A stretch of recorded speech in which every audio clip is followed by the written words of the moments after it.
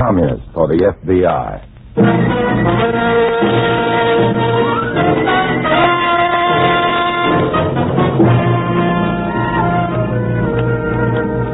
Starring Dana Andrews in an exciting tale of danger and espionage. I was a communist for the FBI.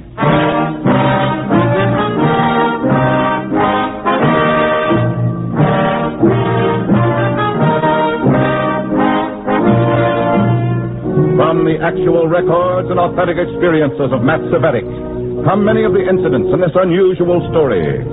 Here is our star, Dana Andrews, as Matt Cvetic, who for 9 fantastic years lived as a communist for the FBI. We are so accustomed to trial by jury that we forget it is one of our God-given privileges guaranteed by our Constitution and the Bill of Rights. In our way of life, a man is innocent until he is found guilty. But unfortunately, there are other ways of life, dark, devious ways, in which men and women are not tried in a court of justice, but in a temple of fear and terror. No jury deliberates the crime, for the trial is a crime in itself. This is the story of one such trial and a terrible sentence that was passed. In a moment, listen to Dana Andrews as Matt Cvetic, Undercover Man.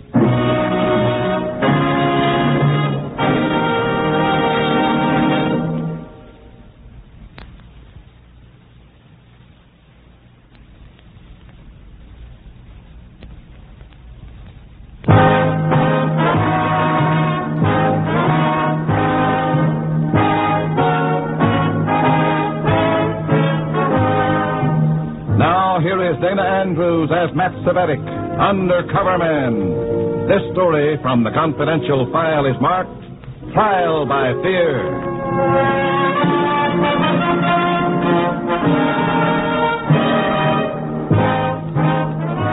Commies and cats have a lot in common. They can slink in the shadows, unseen, but all-seeing. When they strike fast and sure. When they have time to toy with a victim, the torture is deliberate and slow. Like homeless alley cats, these commies sought the darkness of abandoned cellars for meeting places. We were huddled in one such dungeon now, watching the cats toy with a mouse. My eyes were just becoming accustomed to the dim light of the cellar under the warehouse on Front Street. I'd never been here before. As far as I was concerned, Comrade Elliott didn't have to bother inviting me again. It was a cold, dank place. In the gloomy half-light, the shadows of the men looked like grotesque monsters. I saw now that Comrade Peterson had 3 goons with him. They weren't monsters at all. Just ordinary-looking plug-uglies, entertaining a friend. The fist was Peterson's.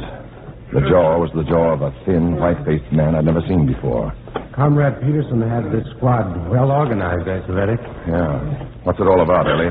Wait and watch. It should be most instructive. All right, comrades, to work. The goons were well organized, all right. They all leaped on their victim and proceeded to hit him with fists and saps. And when he fell to the floor, they used their shoes on him. I stood there digging my nails into my palms. All right, Matt. That's enough. You've never been here before, have you, Cvetic? No.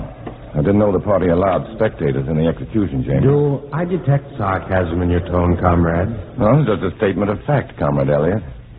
Do you expect that man to come out of this alive? Maybe, maybe not. What did he do? He was a traitor. Aren't we all?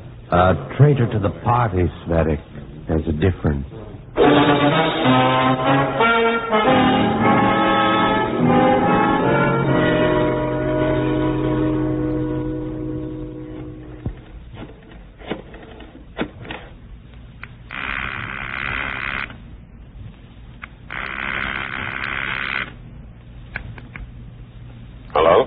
Hello, Martin. Yes. This is Charlie. Oh, Charlie. We were beginning to worry about you. Where are you calling from? A booth in my hotel. I just finished my report, and I'm checking on the drop. Use P.O. Box 231. Same name. How's everything? Someone got it last night from the goon squad.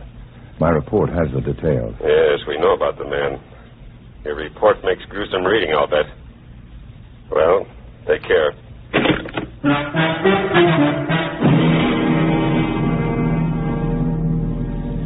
toughest part of this job of mine was the business of filing detailed reports for the FBI. They took time, too much time. Time for alert commies to grow suspicious. Still, this report had to be written. So I typed it up in my hotel room, sealed it in an envelope, then I walked out into the hall with my briefcase.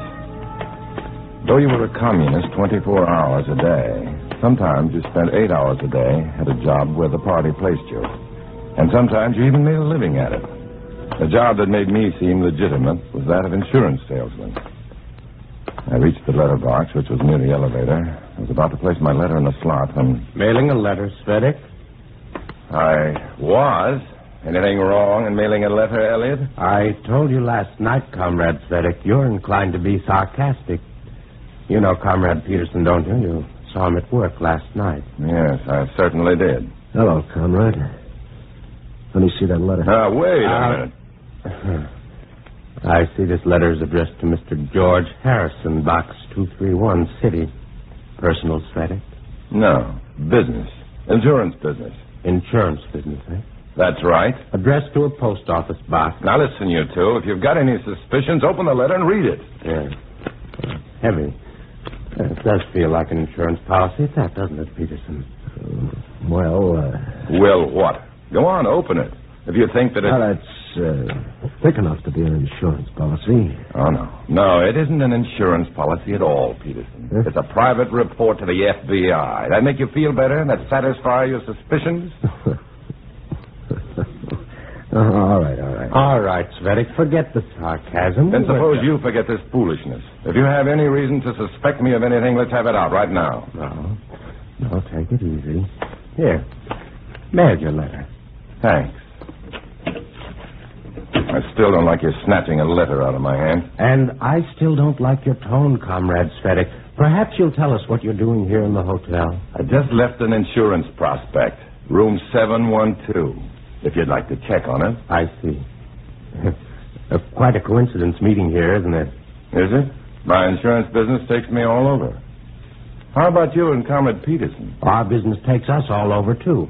Right, Peterson? Yeah, all over. Goodbye for now, Comrade Svedik.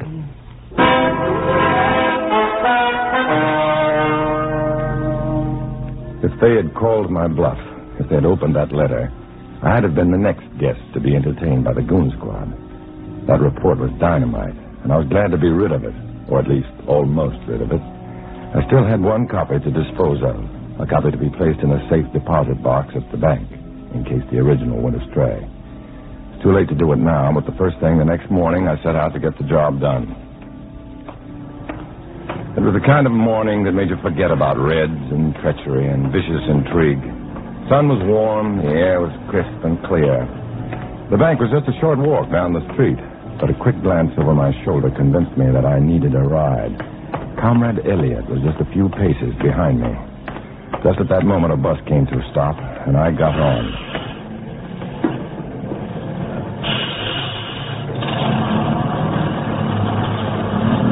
The bus wouldn't take me anywhere near the bank, but it could take me away from the commie who was tailing me. And Elliot, my commie shadow, was looking after it ruefully from the sidewalk.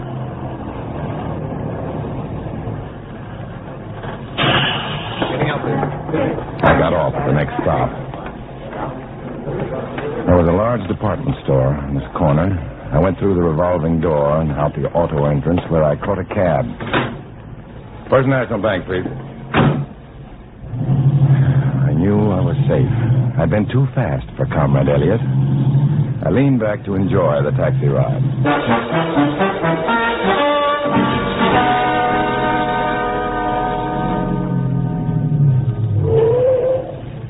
Here you are, driver.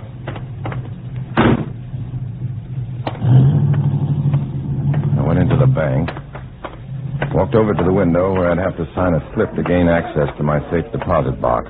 There were several people ahead of me, then another person joined the line. I felt a tap on my shoulder. I wheeled around. Hello, Svedik. We meet again. Yeah, quite a coincidence, isn't it? Yes, isn't it? Another coincidence. You're next, Svedik. No, thanks. I just wanted to get this $20 bill changed. You're on the wrong line, Svedik. Huh? Oh, yeah, sure enough. Statements and safety deposit boxes. I just wanted the cashier. Excuse me.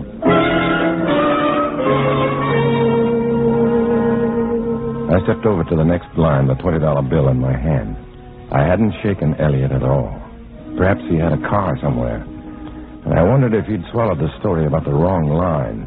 He stood there watching me with his steel gray eyes, waiting for me to get my change. All set, Svedek? Yeah, all set. I didn't have any small change with me. Used my last bit of change on the bus. Yes, I saw you on the bus, but you drove up here in a taxi. No, that bus was too slow. I wanted to get to the bank before it closed. You know, comrade, you behave like a capitalist. You take taxis to a bank just to get some change. Is there anything in the Communist Manifesto that says we shouldn't take a taxi or get change at a bank? You're sarcastic again, Comrade Svedek. To tell you the truth, Comrade Elliot, I didn't like you following me. You said it was a coincidence. Coincidence. How long are you going to keep that up? All right. It wasn't a coincidence. I want to talk to you. About what? About a special cell meeting tonight at 7. Special meeting? Why didn't I hear about it? You're hearing about it now. Let's go. I have a car waiting. Hey, Elliot. The meeting is of vital concern to you, Svedek, especially you. Me? Why me? Elliot, what the devil happened? No, I'm sorry, Peterson. Our comrade here became surprisingly elusive. I wanted to be sure I found him. Well, you found him, and I found you. Now, let's go. Right. You too, Svedek. Well, I'm sorry, but I got a few errands to do. No, Svedek, the errands can wait. The party cannot. The meeting's tonight. Still early. I want to be sure you don't miss it, Svedek. Come on.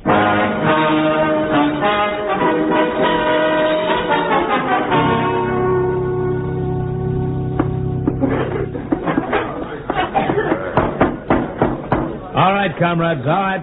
Let's call the meeting to order now.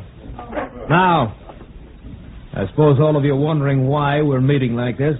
An unscheduled meeting, last-minute announcements, that sort of thing. Well, our cell convenes tonight, comrades, to root out a traitor.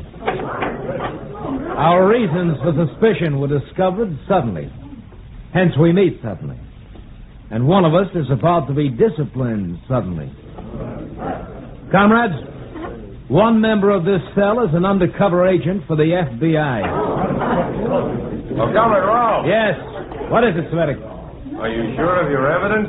After all, to accuse a comrade unjustly would be... Never fear, Svedek. The punishment will fit the crime. But every member of this cell has been checked, double-checked... And checked again. That's how we found our traitor. Unfortunately, the FBI places its spies at the most inconvenient stations for us. This time, however, we're about to show some inconvenience to that spy. Comrade Svedek, would you mind stepping forward, please?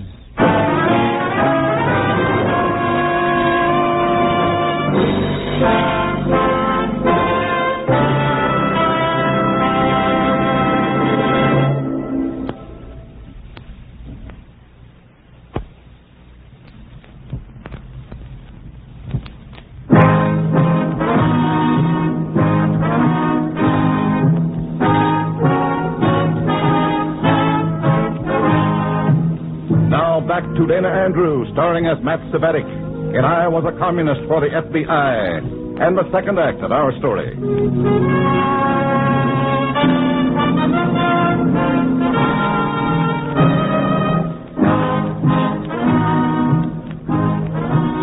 A special cell meeting to ferret out an FBI agent, a spy, a traitor, an enemy to the cause of the commies.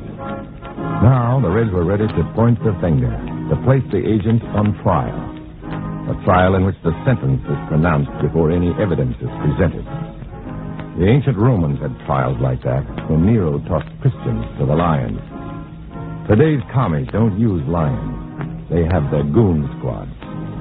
Having watched the Red Goon Boys in action, I knew what would happen to that agent. And I knew, too, who that agent was. From the way our cell leader, Comrade Rolfe, stared at me, I was sure that he knew, too. Sit over here, Comrade Svedek, near me. Thanks. Now, naturally, comrades, the spy in our midst will be submitted to the usual liquidation ceremonies. Comrade Rolfe. Yes, Comrade Elliot. How long has this spy been with us? It doesn't matter. His reign of secrecy ends tonight. Peterson. Yes, comrade? Your men are ready? Always, comrade.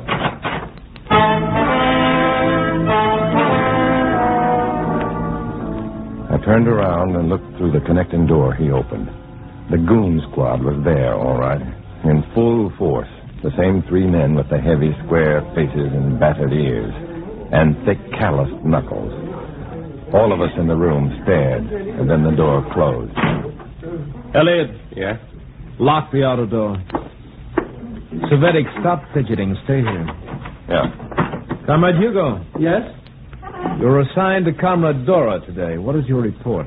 Well, Comrade Dora is not to be suspected, Comrade Rolfe. I want a report, Hugo. A report, not an editorial comment. There's nothing to report. You're instructed to trace Dora's activities. Did you or did you not obey these instructions? Yes, of course I did. Then report on them, please. Quiet. All of you, quiet. Report, Hugo. Comrade Dora went to work at the mill as usual. She was 5 minutes early, and she spent in conversation with fellow workers. Go on. She took a 5-minute break in the middle of the morning. Lunchtime, she joined Comrade Anna in the cafeteria. I sent a message to her about this meeting on a paper napkin. The napkin was destroyed? Yeah, she burned it. Then she reported sick and was dismissed from work for the day. No conversations with strangers, no telephone call? No. How do you know? Well, because I work in the same section of the floor with her. I was able to observe her at all times. Comrade Milo. Yes? Give me the report on Comrade Phillips. I was stationed at the switchboard in our office. I was able to monitor all calls, including those made by Comrade Phillips. And what calls did he make? Ordinary business calls. One call to his insurance agent and one to his wife. What about those ordinary business calls? Their content was of no concern to the party, Comrade. The party is concerned with everything, Milo. Well, these calls were innocuous enough. Salesmen's reports, dickering with out-of-town clients, checking the status of the market, that sort of thing. Did Philip have any visitors? Only from persons previously cleared by the party. I'd say Comrade Philip is above suspicion. Good. Comrade Elliot. Yeah? Just a minute. Your report, Elliot. Now, wait a minute. There's no time for interruptions, Savetic. I have a question to ask. Has it anything to do with the business at hand? Everything. Obviously, Comrade Rolfe, you've assigned picked men to follow and report on members of this cell. Obviously. May I ask why?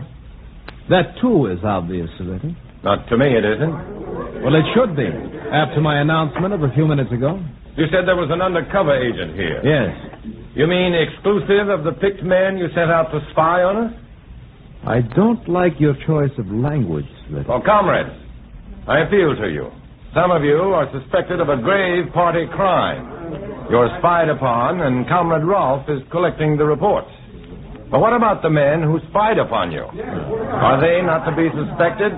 How do we know they're above suspicion? I was fighting fire with fire, trying to create a diversion, trying to stop Comrade Elliot from giving his report on me. I was fighting fire with fire, all right, hoping to build myself a smoke screen. If I didn't get burned first. I wanted to throw a doubt in every member of the commission before Comrade Elliot gave his report on me, for I was afraid of that report. Quiet! All of you, quiet, I say! Quiet! Oh, Savetic, am I to understand that you question my men, the men who gathered reports for me? If you suspected unimpeachable party workers like Comrades Dora and Philip, why couldn't your men be suspected, too? Comrade Rolfe! Yes, Comrade Dora. May I say, Comrade, that I have nothing to hide. From the moment I joined the party, I became a communist heart and soul. I've never faltered. And I have never questioned the policies of the Politburo. I'm proud to have been investigated and exonerated. I say long live the Workers' Republic! Comrade Rolfe! What is it, Milo? I agree with Comrade Dora. I too am proud to have passed the test. I intend to pass every test the party puts to me. I intend to serve the party with every thought and deed.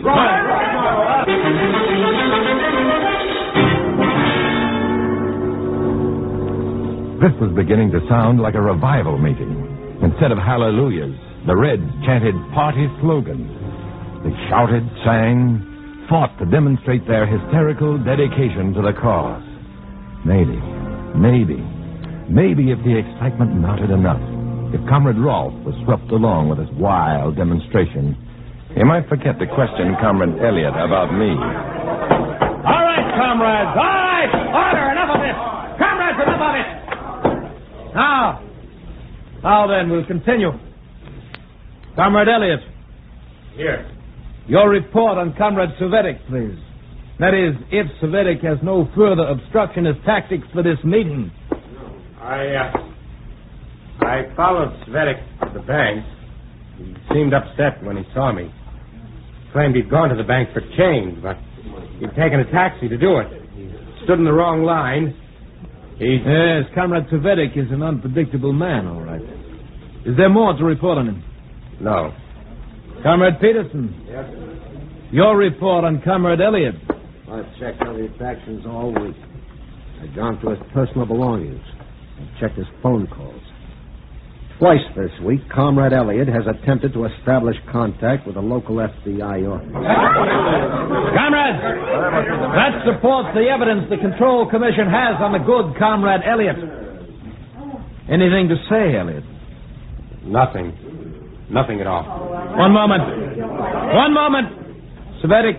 Yes? Stand up. This business is far from over, you know. Peterson, bring in the disciplinary squad, please.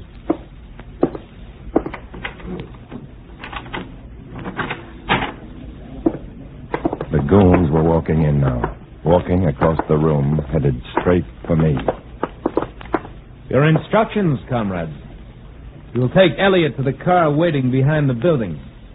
You'll drive him to the Hilton Avenue underpass and take the long way to the usual place. Spend as little time in that miserable cellar as possible, but make the job complete. As for Comrade Savetic, you, Savetic, will see that these instructions are carried out.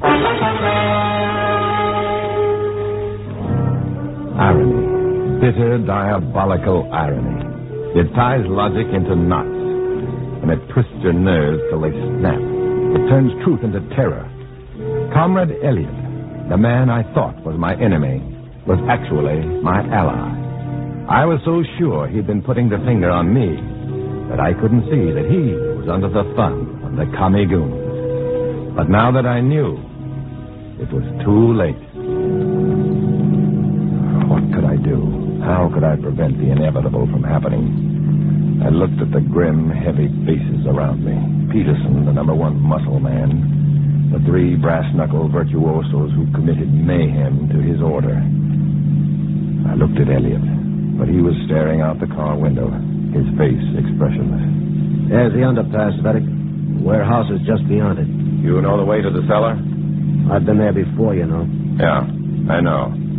You better stop here.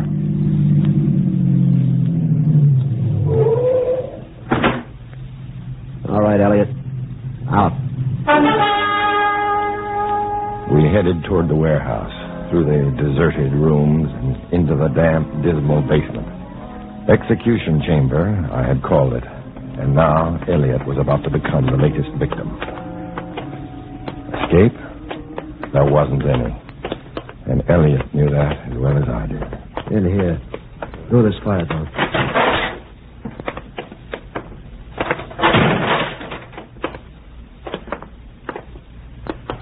Turn on the light, somebody.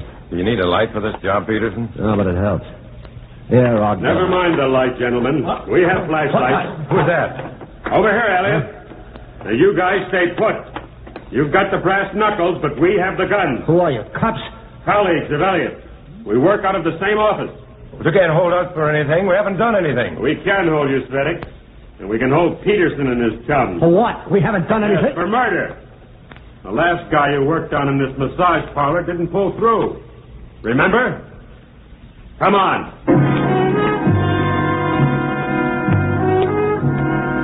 Martin and the other FBI men had waited a long time for the Reds to return to the dungeon scene of their other crimes. They'd been waiting ever since they received my report, the report I almost didn't mail. Naturally, I was hauled in for questioning, too. But I hadn't figured in the killing, so I was released. Still alive, still unsuspected by the Reds. But for how long? One day, I might walk the same path that Elliot did, and maybe I wouldn't be as lucky. Maybe, well, you can't help thinking thoughts like that when you live with treachery, when you mix with commies, when you walk alone.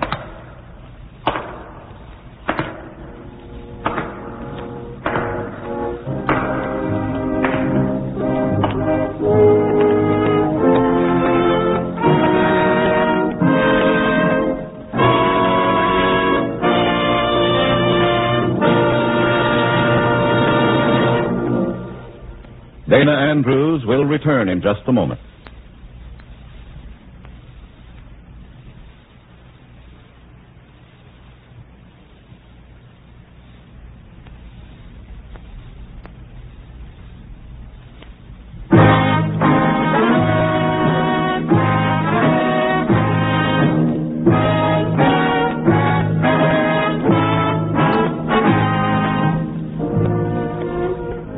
This is Dana Andrews, friends.